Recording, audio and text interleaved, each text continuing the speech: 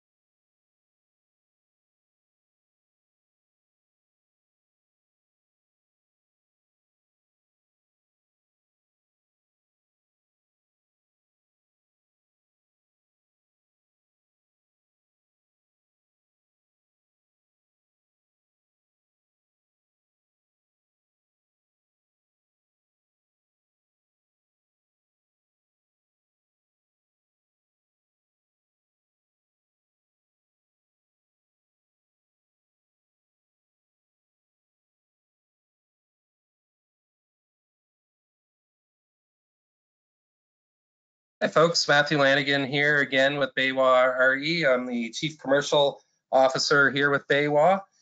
Just want to thank you all for taking the time out of your busy day to spend a bit of time with us in Polar Racking to learn a little bit more about their PRU-D ground mount. Continuing education is really important for Baywa internally, and it is externally as well. So once again, happy to have you join us.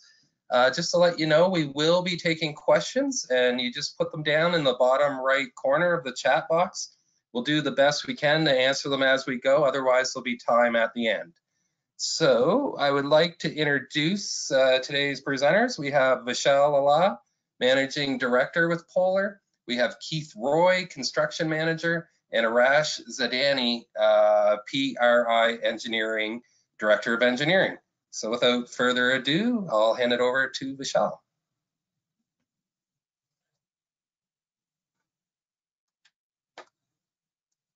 Hey, Matt, thank you very much for that intro, and thank you everyone for your time today to learn a little bit more about our product here that is in stock at Baywa, which I believe it's in stock at Baywa coast to coast right now, which is really, really exciting for us. So we'll start the presentation real quick by just giving you a quick overview of Polar Racking and PRI Engineering, and talk a little bit about our product here, which is PRU-D, which is, the D is really for distribution. So it's for smaller scale ground mount projects, I should say, and review our foundation guide, because a big selling feature or a big plus of this product for installers is that it comes with pre-stamped foundation guide for each one of the provinces that we're working in, and then we'll open it up for questions at the end. However, like I discussed with Matt, if you have some questions throughout, feel free to put them in the chat, and we'll try to get to them as fast as we can. So with that, I'll let Arash tell you a little bit about PRI Engineering, and then I'll tell you a little bit about Polar, and then we'll talk about the products that we're all here to see today. Yeah, thanks for the introduction, Vishal. Arash Yazdani, Director of Engineering with PRI Engineering, oversee the day-to-day operation here at PRI. PRI is its own consulting engineering firm with a pretty extensive background and experience in solar racking foundation design. We've got 3 licensed PEngs on staff, all based here in Canada. We've completed projects in the solar space in Canada, United States, and the Caribbean. We've done over 2 gigawatts of systems design for foundations, and also done quite a bit of foundation construction oversight. A lot of people think that the design process with foundation ends with getting your stamp drawing. In a lot of cases, the more challenging piece is always the execution of it. We've worked with a variety of racking manufacturers. Obviously, this presentation is specifically as it relates to the Polar PRU-D system, which we're very, very, very familiar with, but we've also worked with all the other major racking suppliers in North America and have a pretty good understanding of all the different nuances with the different systems. And we also have a fully certified in-house concrete and soils lab here at our Lindsay, Ontario location. And we're slowly actually going to be expanding on that, getting into some more complex soils tests and also getting into asphalt testing, but those 2 items don't have an extensive effect on the solar business. So, but that's PRI engineering in a nutshell, and I'll turn it back over to you, Vishal. Yeah, thanks, Arash. So just to tell you guys a little bit about Polar Racking. We are a Canadian company. We're founded in 2009, and we have an extensive product portfolio of rooftop and ground mount systems.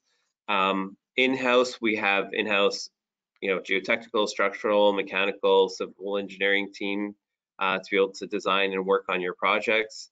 And we've supplied racking all over Canada, all over the US and the Caribbean. Just around 500 megawatts of installed PV systems across North America with a huge pipeline of projects to come. So here's our current product portfolio. PRU-D is the product that we're all here to talk about today, which is our distribution ground mount product. So smaller projects, generally under 500 kilowatts, we like to push through PRU-D. PRU is our utility scale ground mount solution, so greater than 500 kilowatts. So PRU-D, as we'll talk in more detail, it's a very robust system. It's over designed, so you can deploy it in 90% of North America without having to do additional engineering, and it's in stock at BayWa. So if you have a project and you're ready to go, you order it from BayWa. However fast BayWa can turn that around for you, in a day or two, you're out there, you're in the field, and you're building. PRU, which is our utility scale ground mount, it's more custom, it's for larger sites, and we get very, very fine on the amount of steel that we use and design it specifically for your module and your tilt angle, and we can get to a tighter price point, but then you're dealing with longer lead times for us to custom make that for you. Solar carports is a product that we introduced 2 years ago, which has really been one of our hottest products to date. We have installs now from California all the way to New Jersey and New York, so coast to coast and in Canada. And we make our own foundation as well. So we make helical piles, we make ground screws, we supply driven piles, and we have a really good ballasted option for PRU-D or PRU. And then we have an exciting new product coming, which we will be announcing very soon. This is just a teaser there, but yeah, we have an exciting new product to add to our lineup this year. So stay tuned for more announcements on that.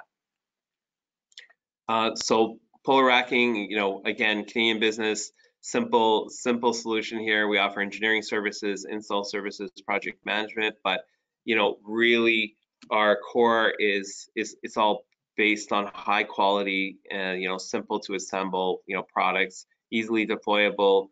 Once you put it up, you're not worried at all, and you're out there building. So again, the reason we're all here today is to talk about our distribution small ground mount solution called PRU-D. Generally, again, for projects up to 500 kilowatts, Our pre-designed system, the ones that you'll find that, at BayWa that is sitting in their inventory is designed for 50 PSF of snow and 110 mile-per-hour winds. And again, it comes to you, with a pre-stamped structural package. So, for each province, along with the foundation guide, with a pre-stamped foundation for each one of your provinces as well. So once you're buying the kit from BayWa, you're just installing, and if you have to submit, building permits or anything like that, chances are you can submit our pre-stamped packages and work off of that. So you should not be looking at any additional engineering costs, above and beyond that as it relates to the structure and the foundation. Now, certain municipalities or jurisdictions might ask you for that, and at that point we can offer you that service to stamp it, site specific. But the real intent of this product is, it's a product in a box basically. You get your engineering, you get your product, you go out and build, and you go on to your next site. So couple of just a quick question. Why is it called? They want to know why it's called PRU-D. So PR is polar racking. U is utility scale, which is what our original fixed ground mount was. Which was really targeted to the utility scale market. And what we did from there is we realized there is this huge market for anywhere from a 10 kilowatt to a 300 kilowatt or 400 kilowatt ground mount system.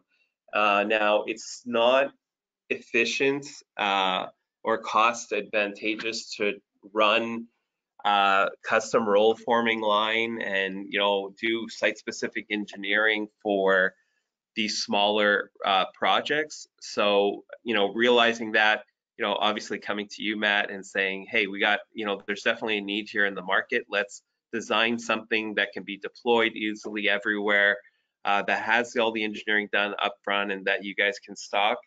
So we just added the D for distribution, which is where you guys come in. And so it's a polar racking utility ground mount distribution rack, basically. So if that explains that, maybe we need to get more creative with our naming here. But so just jumping back into the slide about the product itself, extremely fast installation times. Anyone that's installed it can definitely attest to that. It does come galvanized, all galvanized steel, G90. Very easy to align with different types of foundations, integrated wire management, which you'll see in the slides coming forward, a 10-year warranty. We have only 4 posts because it is a dual post rack for 16 modules, which we believe to be by far industry leading. And then it accommodates slopes very, very well. So, up to 10% ground slope east-west, and then it is UL certified for Canada and the US. So for bonding and grounding. So, once again, it is a kitted rack. It comes in segments of 2x8. You can easily split up the 2x8 into a 2x4. But when you buy it, you're basically buying a 2x8 section. And the way that we ship it to BayWa and the way that you'll get it is, if you order 5 2x8s, you'll get 5 skids of racking, 5 boxes of clamps, and then a skid of the foot brackets. So it is very compact. It's very easy to ship, and it's very easy to see what you're getting and kind of place it in the field so you can put it all together. It does come with pre-stamped engineering packages for Alberta, BC, Manitoba, New Brunswick, Ontario, Saskatchewan, Yukon, and PEI. And then I think Inuvik is going to get added to this list here soon. If your province is not on this list, definitely let us know, and we'll make sure that we get that added. So east-west purlins, east-west purlins come pre-punched. for all your wire management, and drainage holes. Again, you'll see that in a couple of slides here moving forward. And it is in stock in Baywa. Matt, you could correct me if I'm wrong. I know you have some out east, and definitely in Alberta, and in Ontario as well. So yeah, they should be in all 4 locations, BC as well. And folks, if you want to see exactly what's where, our new web shop has been launched, and you can go in and you can see in real time what inventory is sitting where. perfect. So what reference material is available for you? If you go on our site, and I think if you go on the Bay West site, you can pull out the data sheet, the install manual, stamp top level drawings of the structure itself, foundation guide, which will help you select which foundation to use for your site, which we will review in the presentation today, by the way, to show you how to use it. And then, hopefully after you learn that, you're off to the races. And our standard warranty document. Some of the key highlights, I think I've reviewed a lot of these in previous slides, but the major thing to note here is that it is fixed rack. It's fixed at 30 degrees. There is a kit. It is designed for a dual post system, dual post, with helicals or ground screws or grouted piles. And then, we can work on a balanced solution, using this existing rack as well. There's a kit that we can sell you to go to single post if that's what you absolutely need to do, but that'll be above and beyond, what's sitting in Baywa today. And the last point to note is today, the stock that's sitting in Baywa can accommodate modules because it is a portrait orientation. So we can accommodate modules that are 990 millimeters to 1,112 millimeters wide. Now we will continue to evolve as the module universe keeps getting larger and larger. But today, what's sitting in stock can accommodate module widths from that size, and I think that matches up well with the modules that are sitting in stock at Baywa right now as well. So. Vishal, somebody's asking, is there a timeline for engineering for stamp of Nova Scotia? And that it's currently part of the package, correct? Yeah, actually Nova Scotia is part of the package. I don't know why it's not on this slide, but it is part of the package already. So yeah, the timing is immediate. So when you get the package and this is a little bit about what you're looking to see. Now, depending on the width of your module, so if you're on the lower end, you're basically going to build two 2x4 sections, on the table, and it'll be split in the middle. But if you are looking, at larger modules, then you're just going to basically have like a continuous row of 2x8. So again, when you get the install manual, you'll look at your module dimensions, and then you can size, proceed accordingly, basically. So. We have someone else asking, can you provide 50-degree tilt for off-grid? But we've standardized on 30-degree for distribution purposes. It's to drive down the cost and make it most cost-effective. My understanding, when you start to get to 50-degree, structurally, it kind of becomes a wall. Can you speak to that, Vishal? Yeah, so we are set up with our wind tunnel study to go up to 60 degrees. With that being said, like we would only entertain those if it was greater than 500 kilowatts at this point. So. But yeah, and to your point exactly, to keep it economical, to keep it easy and readily available, we've standardized on the 30 degrees because it does, work well in most of Canada. So what are you going to get? Here's a quick, quick overview of what you're going to get, and we'll jump into it. But basically, you'll get on our dual post design. You have the legs, you have braces, the north-south beam, east-west beams, end clamps and mid clamps, and then you'll be supplying your solar module. So some of the key highlights that we like to talk about that set us apart from a lot of the others are our installation tolerances. So you'll see in all directions, up and down, on the north-south beam, on the east-west beam, we have very generous installation tolerances. So, as you're installing, like, you don't need to be perfect. And with a lot of other solutions, you do need to be very perfect. So it is a very forgiving solution in the field from an adjustability standpoint. Here's just some quick images of, again, that you'll find in the install manual on how to put it together, how to install, but also like a little bit of flex and play that you have in the field to be able to adjust. And if anyone has any questions or would like us to talk to it in more detail, we can obviously do that. So it is a very clean solution once you assemble it, because we've pre-punched all our east-west beams for you to be able to tie up your wires and to allow for water management or water drainage into the system. So generally you shouldn't need any other wire management devices or bracketry or anything like that to add to the solution. It is all built in. The bonding is done through our mid clamps and weaves, which again are included in the package. So just important to note the locations on where you need to add your weaves, and again, it is certified for Canada and the US for bonding and grounding. So you should be good if there's any Vishal, someone said, can we see the panel clamp detail more?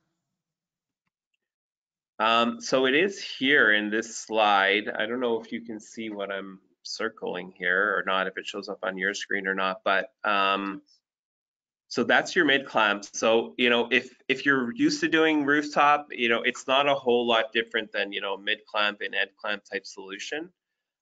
It's just, again, the only difference being that it's a steel mid clamp. It's a little bit of a beefier clamp, and again, you have your weave underneath. Does that show you what you need to see, or is there something else that, like, specifically that you wanted us to talk about? I think that's good for now. Okay, great.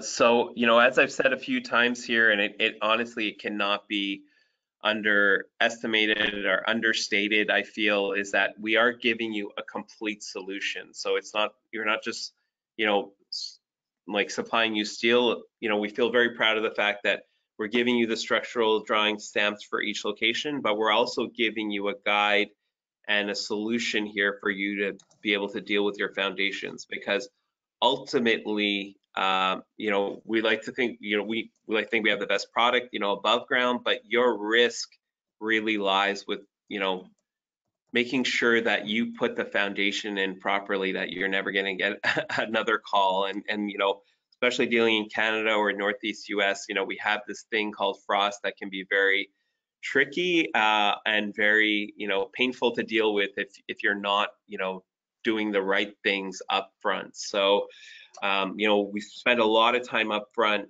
developing a foundation guide for you to be able to use to make sure that you're not exposing yourself to any additional risk, and we will review that here, but that is part of the package, and that's included in terms of what we've given to BayWa to be able to support their customers and their installers here while they go through this. So the rack is extremely important, and again, being a Canadian company, we're extremely confident we have the best rack for any of the installs that are happening here. But the foundation is really where your risk is, and you're going to want to mitigate that as much as possible, and we feel like we've given you a solution to be able to do that here. So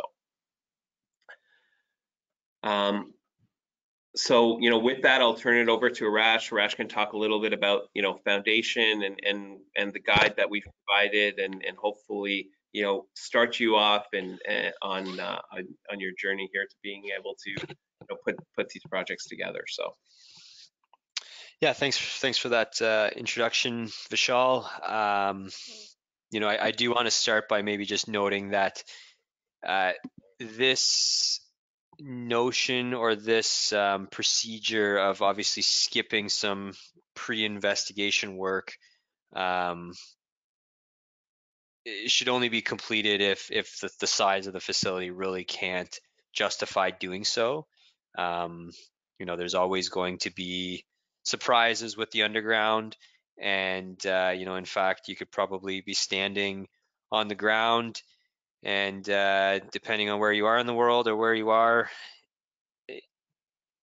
both your feet could be under very different subsurface conditions. I know that might sound very drastic, but things can change very quickly within a feet or a foot.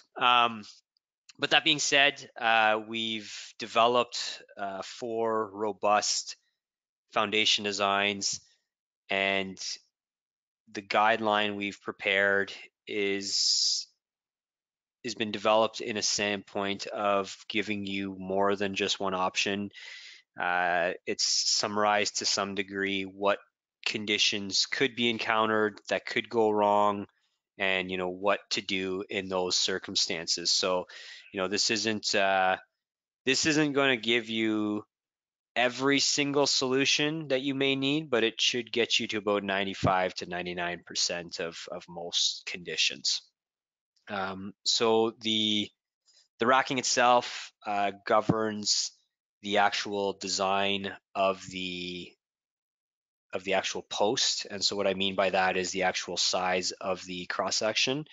So, is that going to be a 3.5-inch pipe? Is that going to be a 5.5-inch pipe? Or is that going to be a 12-inch pipe?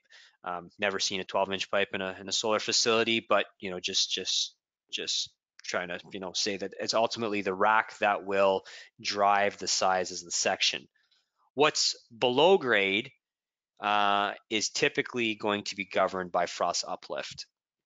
In some instances, as you work your way further south from the border between Canada and US, you may get into some situations where you're transitioning back to wind uplift is governing your uplift design. But in most cases, in Canadian environments, with the exception of maybe Windsor, you're going to be governed by frost uplift. Can I get the next slide?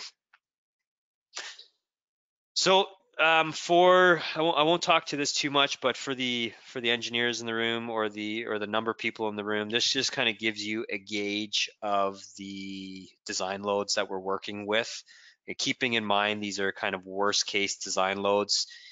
So that would be worst case snow and wind loads, as per the parameters that Vishal noted previously. I think it was 50 PSF and 110 miles an hour or kilometers an hour. And this develops our pile design loads from the racking system. A couple big takeaways you can see with the dual leg system. On the axial uplift, there's a huge difference between the rear and front post. That's primarily just to show you the imbalance of the loading.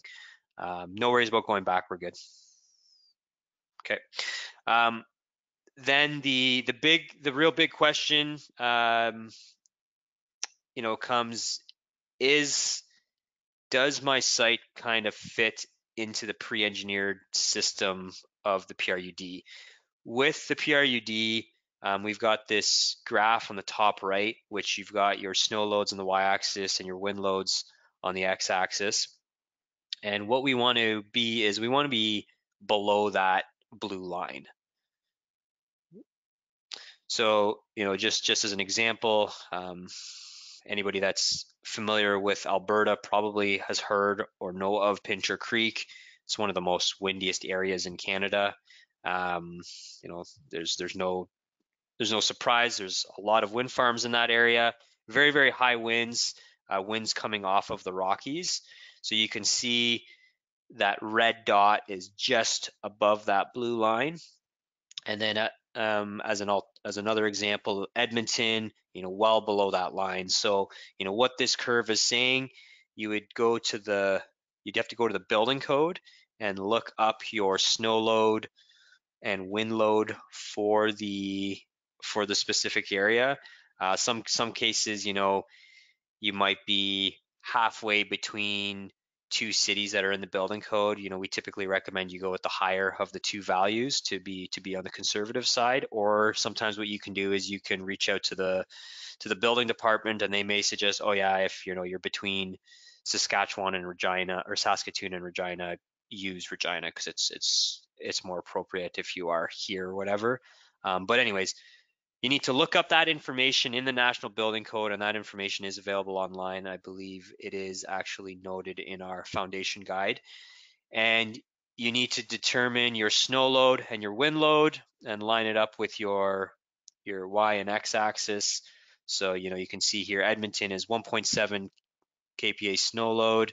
So if we line up that blue dot with the y-axis on the left, it lines up with 1.7, and then the wind load is 0.45. So our dot ends up where it's shown, which is below the curve.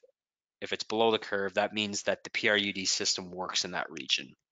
So Pincher Creek, Banff, and Whistler, I believe, are the three areas that come to mind that this system will not work. We do have some solutions in place, but you may require some additional engineering or just some additional verification that your system will or will not work.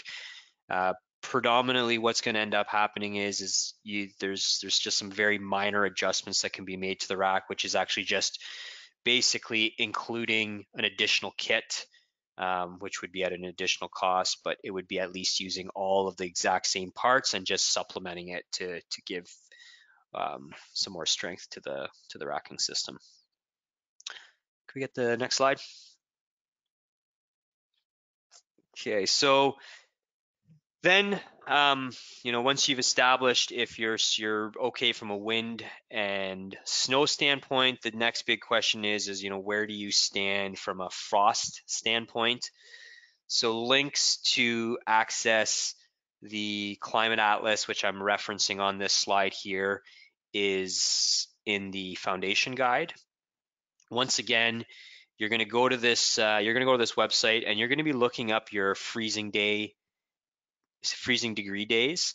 So that you basically select your location and you select, just like on the picture on the left there, the freezing degree days, and then you'll get an output like we have on the right here. So freezing degree days, kind of in a nutshell, is the number of days where you have which are below zero multiplied. I can't exactly remember what the number is, but you're multiplying it by a factor to get the 1440. So I mean, what you need to take away from the two images in front of you, Edmonton and Pincher Creek, is as we would expect, Edmonton is further north, meaning that it's got more days below zero, meaning that it's got a higher freezing degree days than Pincher Creek, which is in the south. So from that, we are able to determine in the foundation design guide, there's some guidance for design parameters that need to be met based on the foundation you're selecting based on these degree days. And you can look at those tables, establish your requirements. And so that's going to tell you, like, for example, for a micropile, it might say for Pincher Creek, where you're falling but between an 800 and 1000 freezing degree days, you may need a 3 meter deep pile, whereas in Edmonton, where you're falling between 1200 and 1500, just as an example, you would need a 3.5 meter pile. So basically, you need to look up the freezing degree days on this Climate Atlas online. You need to go to the foundation selection guide that we've prepared for BayWa and Polar, and you would take the number of days, and then it would give you the design parameters for the different potential foundation types. So that gives you your design parameters. If we get the next slide. Once you've got your design parameters sorted out, then we know what we're working towards. But then there's a couple other kind of major major kind of considerations that we want to look into, and in some cases, you know, like if this is, for example, on an agricultural site, a very small agricultural system, you know, nobody better to talk to than the farmer, likely. You know, he probably has dug some holes in the area. He can maybe tell you some information about the subsurface conditions. It's never a bad idea maybe to just do, before you do order foundations, to maybe do a test dig just to see kind of what you're up against. But some things that you want to consider is, you know, where's your groundwater table? Is your groundwater table close to surface? If your groundwater table is close to surface, you know, micropiles become a little bit of a challenge. And we'll get into why that is here shortly. There's presence of cobbles and or other subsurface obstructions. You know, sometimes you can be dealing with a fill site. You know, fill of unknown nature has been placed on a site, and there's, you know, a handful of obstructions like metal or waste or garbage. You know, that could be something other than a cobble. But, you know, the point I want to make here is that if you're dealing with a helical pile, you know, it's very hard to spin a large blade past an obstruction. So, you know, if there's a lot of, if you dig a test hole ahead of time and there's a lot of cobbles, boulders, you probably want to avoid a helical pile. If you dig a test pit and there's maybe one or two, you know, that could be something that you could potentially work around. Bedrock, very similar to cobbles, boulders, and other obstructions. It's another obstruction. You know, sometimes you can work around cobbles and boulders, but, you know, a helical is not going into bedrock. Micropiles could be a solution there, and once again, we'll maybe talk, or in the next slide, we'll talk a little bit about what you could do in these different circumstances. But, you know, the point I'm trying to make is it's very unlikely that you're going to be able to penetrate some sort of pile that's being driven or something that's being screwed into the ground into bedrock. And then predominant subsurface soils within the zone of influence of the foundation. So you always, when you're kind of considering the foundation, you want to look at an area about 3 times the diameter of the actual foundation. So if you're dealing with a helical, it would actually be 3 times the diameter of the helical blade itself. To be on the safe side, if you kind of as a rule of thumb, looked at about 1 meter beyond the foundation as your zone of influence, that would be useful information. If we can go to the next slide.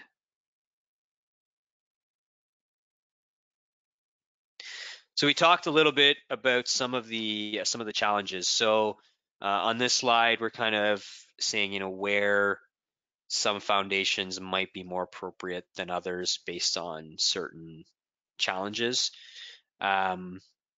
So when you got groundwater present, you want to try to avoid a micropile. So a micropile, for those that maybe aren't familiar with it, is basically you drill a hole, probably in this case about 6 to 8 inches in diameter.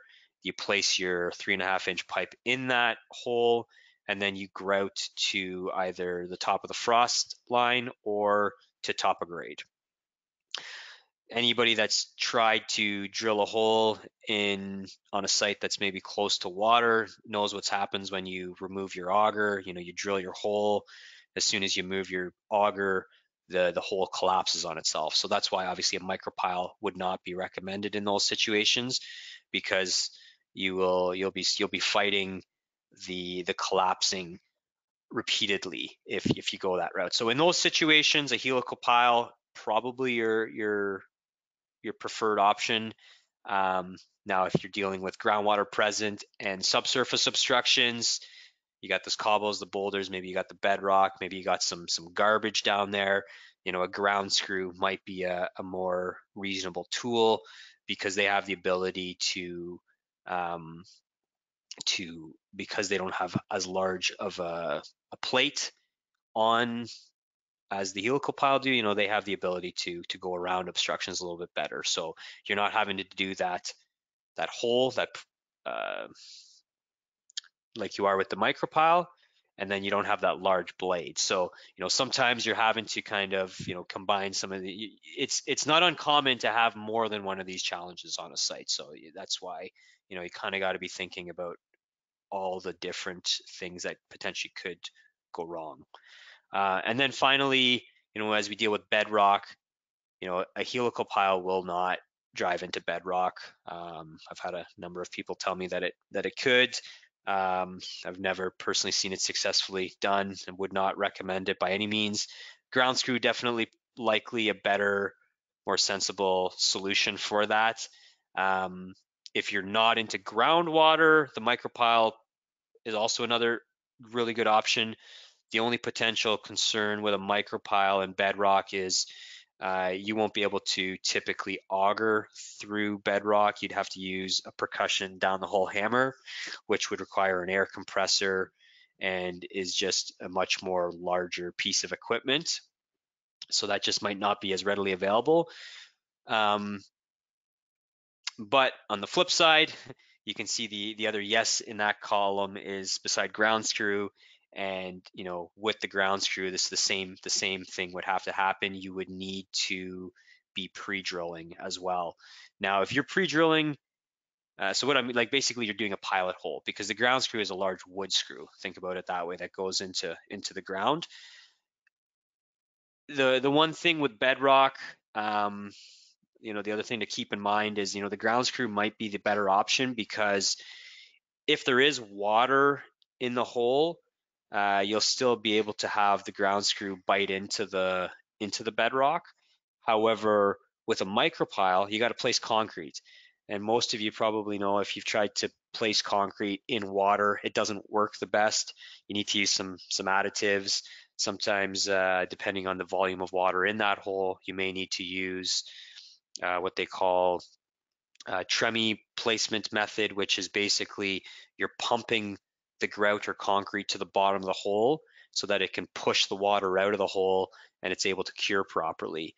If you place the concrete from the top of the hole, as the concrete goes through the water, it's going to get basically the chemical composition is going to get destroyed, and it likely will not create a proper bond with your steel pipe and your soil or bedrock. So that's kind of all from me. I know that I downloaded a lot of information about foundations, so if there is any questions, by all means. Yeah, we've got a few here. Steve's asking, I'm used to using ground mount design software. Do you have that available?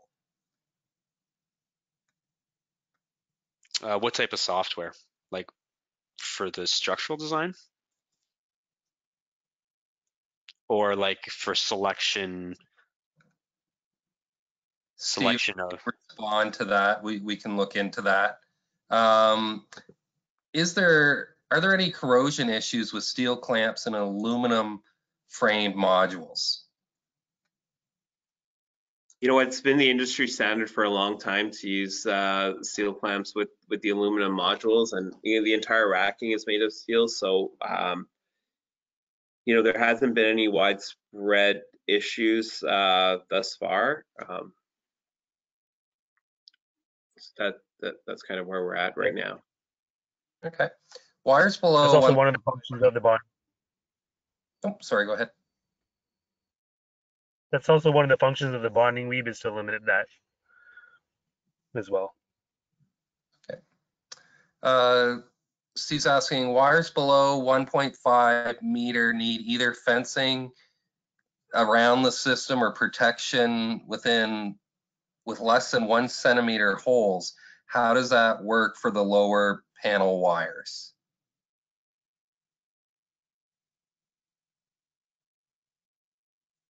So yeah, depending on where you are, you might need to put fencing around the system. It is not, it's not completely enclosed, the wires.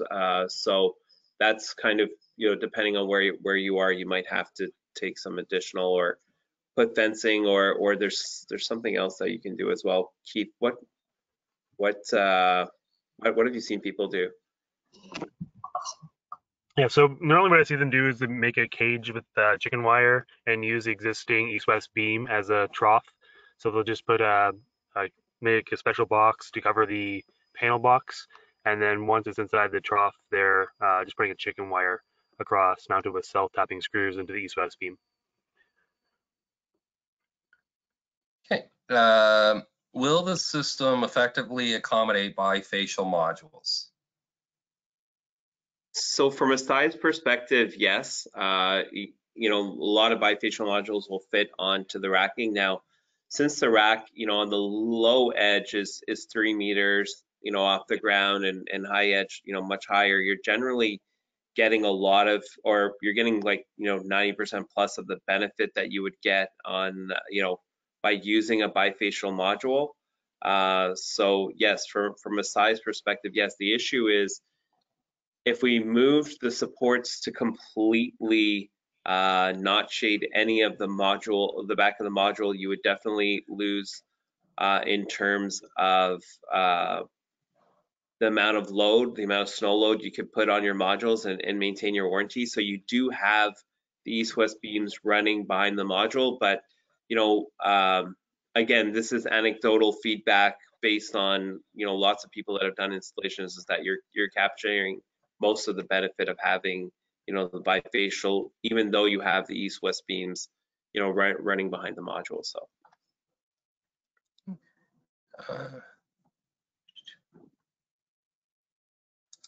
Is the design guide on the website? So I believe it is, but then Baywa also has it as well. So if you need it, you can just reach out to your sales rep. But is it? Can you confirm it is on? It's not yeah, sorry, it's not on our website, Matt, but it's definitely available through you guys and your network of salespeople. So great. Does the PRU-D kits only come in 2x8 format? For example, if I want to install 24 modules, can I use 1.5 kits? And do they splice together? Do I have to purchase 2 kits? Yes, they only come in 2x8. That's something we've done to reduce costs and make it easy to handle and such. And yes, you can combine, splice half a table onto another table. And do you want to speak more to that, Vishal? Yeah, you wouldn't even have to splice them together. Like, you could separate that second 2x8 table into a 2x4 and just put it as a standalone, or you could splice it together, whatever you'd like. So. Okay, and then the gentleman asking about the design software question, he said for sizing and layout purpose.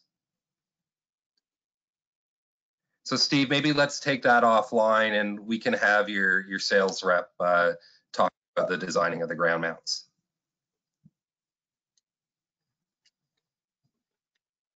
Yeah, basically, I mean, so my, like, you know, you have the top levels there, you have your block size. So if you want to put your block size into whatever software you're using to do your layouts and sizing, then you know, you could definitely do that. Okay, great. And I just see one. Have you had any issues with cold welding taking place while installing your systems? We don't do any welding on site during the installs, so. Okay. Keith, I see Maybe he's referring to galling. Yeah, if you're referring to galling, because we use the magnesium coated nuts and bolts, we don't see that. We do have a stainless steel line that does experience that issue, but it's not an issue with the magnesium coated parts. Okay, now I follow. One here, splitting the rack into 2x4, can we get another support structure to accommodate 8 support piles?